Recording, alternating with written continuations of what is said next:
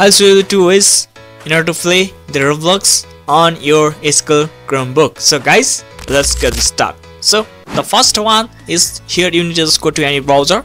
Now here you need to just go to the search bar and just type easyfun.gg, then hit enter.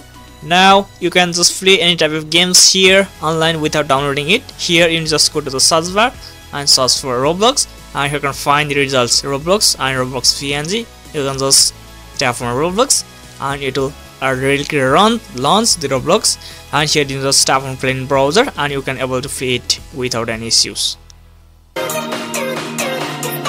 So the next method is to just use the proxy's links, which is provided in description of this video. You guys can check it out there and launch any proxies, and you can see every link is working perfectly fine, guys.